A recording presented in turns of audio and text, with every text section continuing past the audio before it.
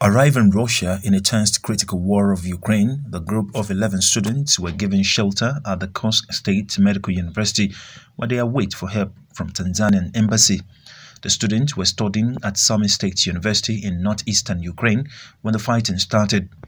The city lies about 48 kilometers from the border with Russia.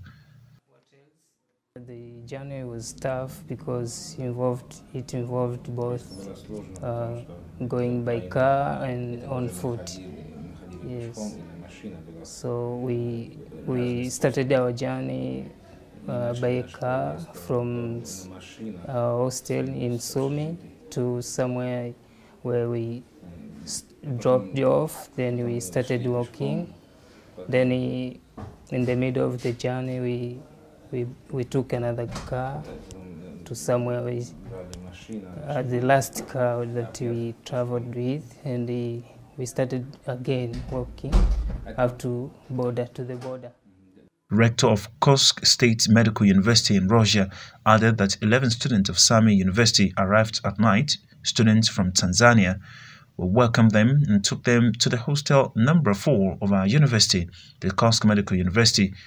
They washed, changed clothes, we gave them food, provided a place to sleep and a thorough medical examination.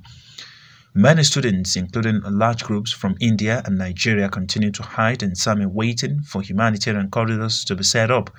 More than 500 international students are trapped in Sami. Most of the students are Nigerian, while others are from Ghana, Ethiopia, Angola, Tanzania, Rwanda, Ireland, India, Lebanon and Turkey.